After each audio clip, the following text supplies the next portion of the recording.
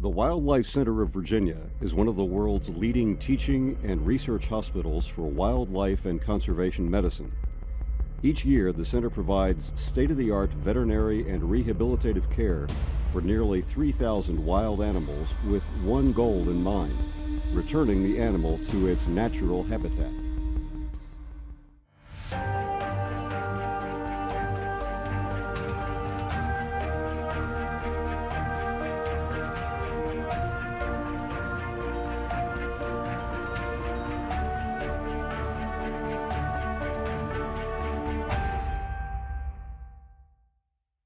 Across North America, we're truly blessed with a wonderful diversity of wildlife. Every single state has a unique blend of birds, mammals, reptiles, amphibians, flora that gives each state its character and makes the environment a wonderful place to pass the time.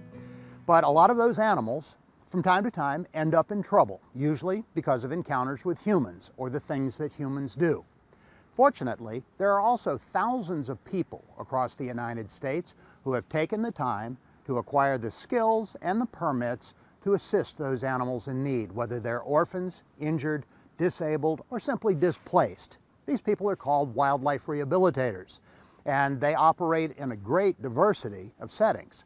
A lot of them just operate from their homes, in their backyards with a few cages where they take care of a handful of animals. Some of them operate in nature centers or in connection with colleges and universities. And a few, like my organization, the Wildlife Center of Virginia, are truly professional wildlife hospitals, and a teaching hospital at that. We have students come from all over the world to learn to apply general veterinary skills to the very specific world of wildlife and conservation medicine. And in a year's time, we'll take in about 3,000 patients, and they represent about 150 species. Well, those animals don't come in all on their own. It's typically a caring member of the public who finds the animal and brings it in, a true Good Samaritan. And as a result, they are finding the animals where people spend most of their time, in their yards, around their homes or businesses, or on the farm. So most of the species that we get in a year's time are relatively common: squirrels, rabbits, songbirds, or the kinds of animals that are frequently hit by cars, such as hawks and owls, or opossums. Well, from time to time, we are thrown a curve. We get mostly common species, but we have to be ready for the one we least expect. We're ready for everything from hummingbirds to black bears, but there are some strange ones in between.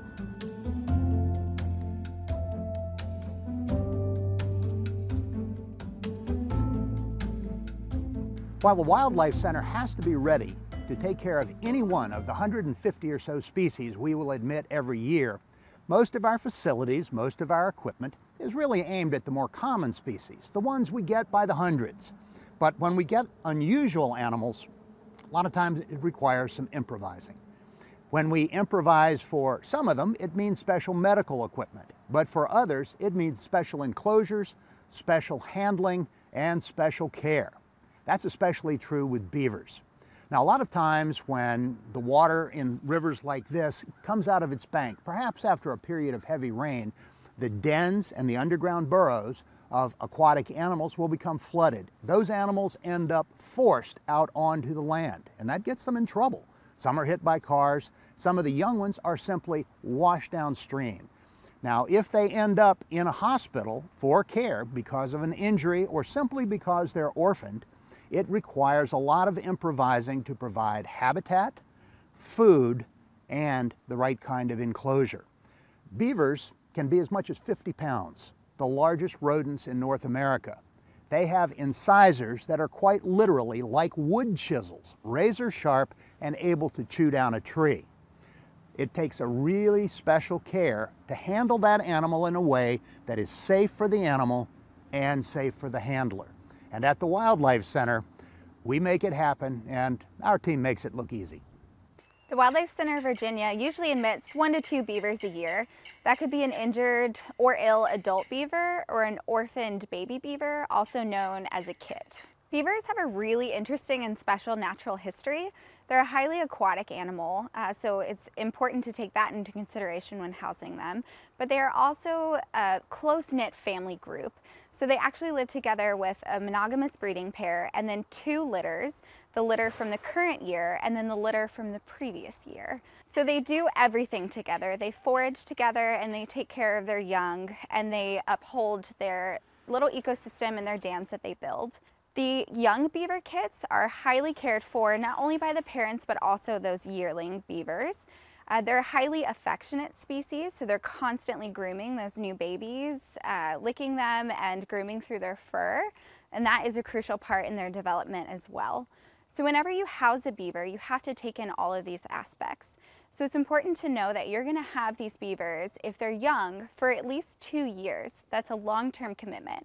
You have to have housing that is suitable for that young initial baby stage all the way up until that juvenile 2-year stage before they can be released. Another consideration is that they need constant access to water, not just in the summertime, but also in the wintertime. It needs to be unfrozen water that is clean all throughout the day. So if you have to change that tub 3-4 times a day, then that's what you do. They swim constantly, they eat in the water, and they also defecate in the water only. So this is a crucial part of the rehab process. Additionally, feeding them is special compared to other rodents or mammals. They eat leaves and twigs, barks, shrubs, aquatic plants, things like that. So you have to provide them with that natural food.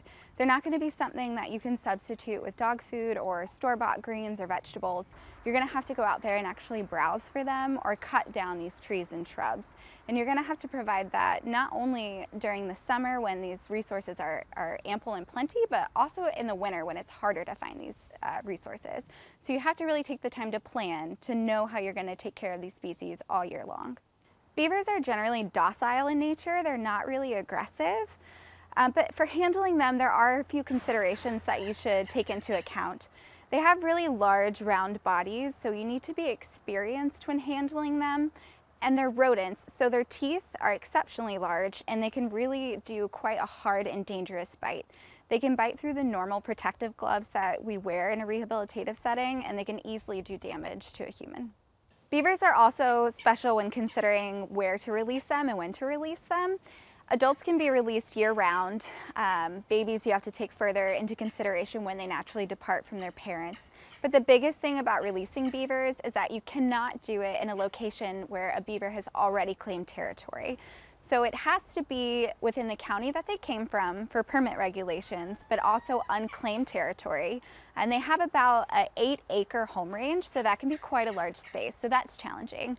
And making sure that that habitat that they are released in is sourced with plenty of water and plenty of food, and not just food, but food that they recognize from being fed while they were in our care. Here in the United States, we actually have 6 species of wild cats. That's a surprise to many people. We have 2 species of big cats, the jaguar, which is occasionally found in southern Arizona, and the mountain lion, which is found throughout many of our western states. We have also got 4 species of smaller felines. The Southwest has the ocelot and the jaguarundi, and the Rocky Mountain states have the magnificent Canadian lynx. But by far the most common of our wildcat species is the bobcat. They're found in many states, and they're actually relatively common.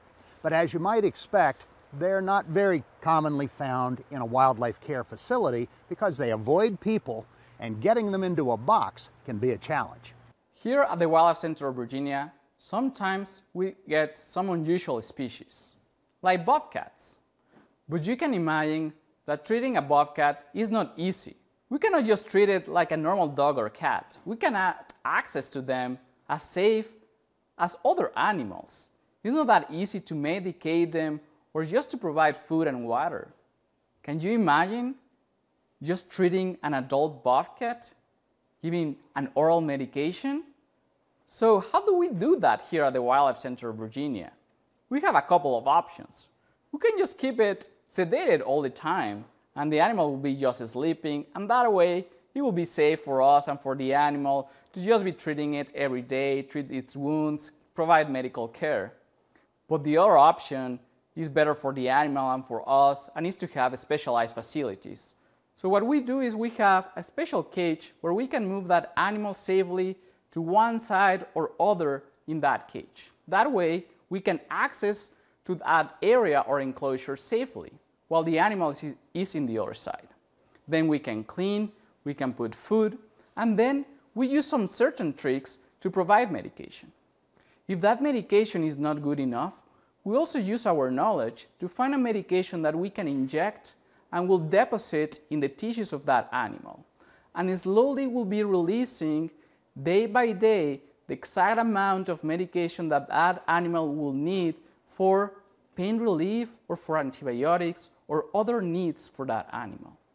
Also, we may need to use a specialized surgical material or wound care material, so that way we don't need to check that animal every single day. Some of our avian patients in wildlife care facilities are unusual simply because their characteristics are so different from other common birds. This is especially true for the woodpeckers. They spend most of their lives hanging onto the side of a tree, drumming for insects, and most of us, it's music in the forest. I'm lucky I have 7 species of woodpeckers nesting right around my forest at home. But for some people, when that woodpecker is out drumming on your metal rain spout at 5 o'clock in the morning, that bird is not so popular. And indeed, if they move onto your house, they can punch holes in a big hurry. So for some folks, having woodpeckers around is not such a great thing. But when they come in for care, we love them. They're beautiful birds, but they do require special handling, special food, and special housing. Woodpeckers have a number of unique adaptations which can make them a challenge to manage in captivity. They have very strong, sturdy beaks and spongy skulls to help take the impact when they're hammering on trees. They also have very long tongues with backwards facing barbs. This is a very great adaptation for when they're trying to extract sap or insects from trees, but can be challenging in captivity. We need to make sure not to house them on any fabrics that they can get their tongues stuck in, as this can cause permanent damage. Woodpeckers are zygodactyl, which means that they have 2 toes that face forward and 2 that face backward. This is why in the wild we see woodpeckers clinging to the vertical surfaces of tree trunks and not perching on the branches like other songbirds.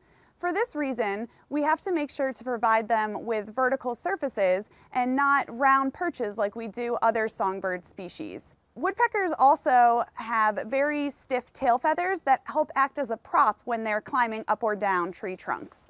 For all of these reasons, we house woodpeckers in specialized wooden enclosures. We also provide them with tree trunks and hide their food in the crevices or cavities of these tree trunks so that they can forage like they would in the wild. Most species of woodpeckers spend their time in the trees, but some species, such as the northern flicker, spends most of its time foraging for ants on the ground.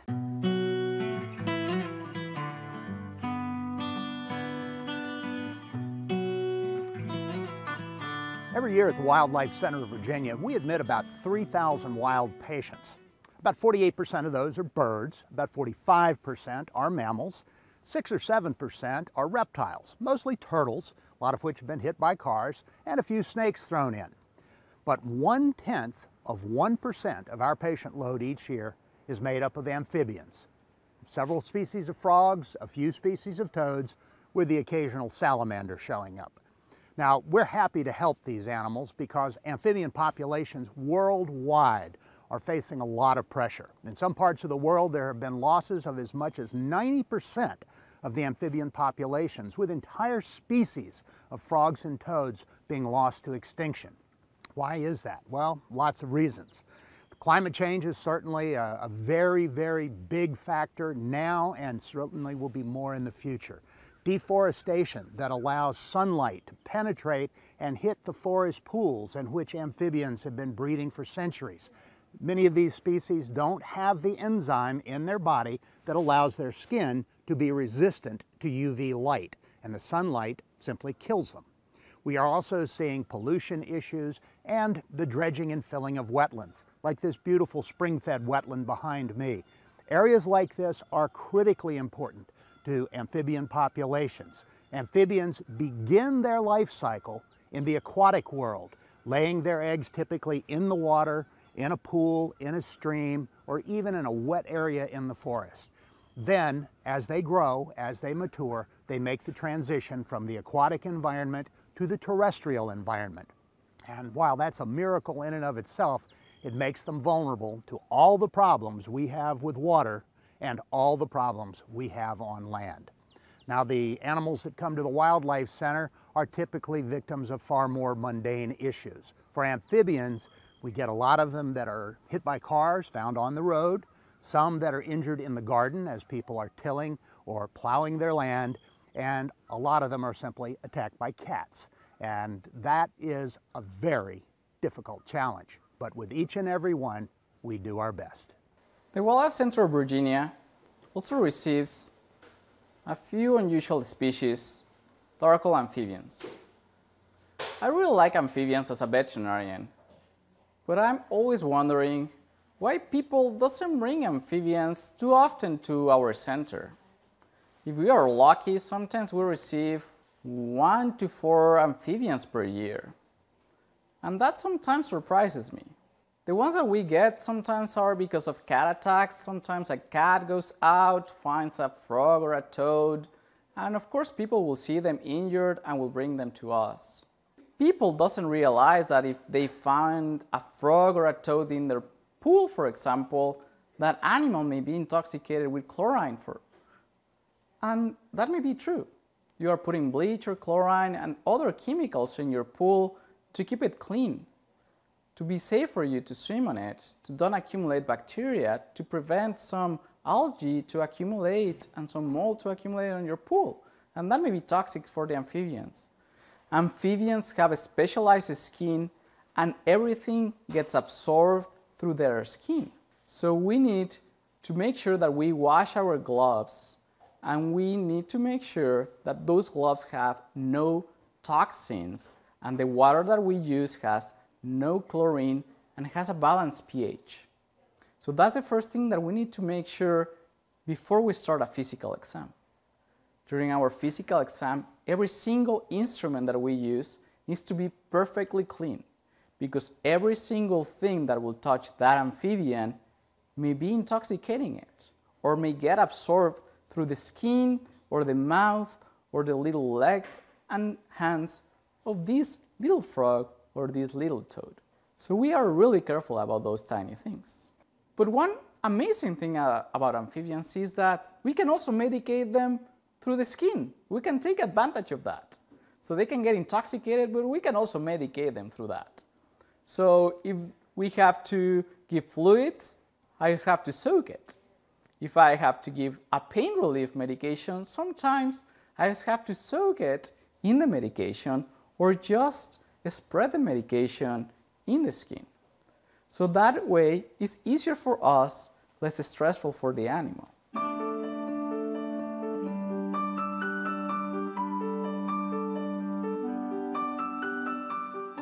Because a facility like ours receives 150 species of wildlife each year, and no 2 years have the same 150 species, one of the first challenges we face is figuring out what species we're dealing with when someone calls for assistance or advice. They may have found an animal, but you can't always count on what the caller is telling you about that animal. The snakes are always bigger on the phone, the birds are always more dangerous, and sometimes the descriptions are pretty lacking. When an animal comes in the door, it's not always easy to tell even then, and especially in baby season, when we get tiny little birds that have just emerged from the nest and from the egg, and they don't look like much. They're just little pink things, and we have to wait until the feathers come out. But for some of the calls, it's really challenging, and our front desk staff has to do some real detective work. Wildlife Center of Virginia, this is Caroline. How can I help you? I have found a baby squirrel in my screened-in porch. Can you take it? We can certainly work together to find the best care for that animal. Can you tell me if you see any injuries, and does the animal have any fur? It doesn't look injured, but it's a baby. It's a little furry, but its eyes are closed. I don't think it can be alone. Let's try to determine for sure what species this is so that we can try and reunite it with its mother if we can. Does the animal have a long skinny tail and black toenails? I'm not sure. My husband's putting it in a box. Can you email me a photo of the animal? There are a few species that look similar at a young age. Once we make sure we know what species it is, we can determine what we should do next. Yes, I can do that now. Where do I send it? Send it to wildlife@wildlifecenter.org. As soon as I receive the photo and make a positive ID, I can call you back. Okay, thank you. Yeah, talk to you soon. Bye-bye. It can be really tough to identify wild species of animals, especially small rodents that people find in their yard. Some of them can look really similar, like mice and voles, shrews and moles, but all of these species have their own special natural history that is very specialized to that animal. So that natural history is going to provide us with what type of food we should be feeding them and how often, how we should house them, and even where and when we should release them. So getting that proper identification is crucial to the rehabilitation plan. Several species of small mammals can easily be confused with one another. Mice, shrews, moles, and voles are all species of underground mammals that can be easily confused, but moles and shrews aren't even rodents like mice and voles are. But these species can be confused by the public that bring them in, thinking that potentially they're chipmunks or even baby squirrels. The underground mammal species, even though some of them are rodents and others are not, they are all similar in the fact that they're a prey species. They love to remain hidden and out of sight. So they'll either live underground or in really thick vegetation or leaf litter. And because of their nature as a prey species, they're extremely stressful, and we have to take that into consideration in a rehab setting. We want to limit their stress as much as possible. This is especially important because unfortunately that stress can kill an animal alone. Proper identification of the species is important for their care, especially their diet. So for example, moles are primarily insectivores. They eat almost exclusively earthworms. And then voles will eat more things like roots and seeds. And while shrews, they eat insects, they have a massive requirement for food every day. So they actually eat up to 100% of their body weight in food. And they need to eat about every hour. So missing one meal for them could mean their death. So it's really important that you provide them with adequate food and as soon as possible. So they're one of the few species that we will actually tell the public to feed before they even bring them to us. An interesting fact also is that shrews are Virginia's only venomous mammal. So that's how they catch and kill their prey, inject a little venom to stop them. If you were to get bitten by a shrew, it's not a problem. It may cause some irritation and painful swelling, but it's really no harm to humans.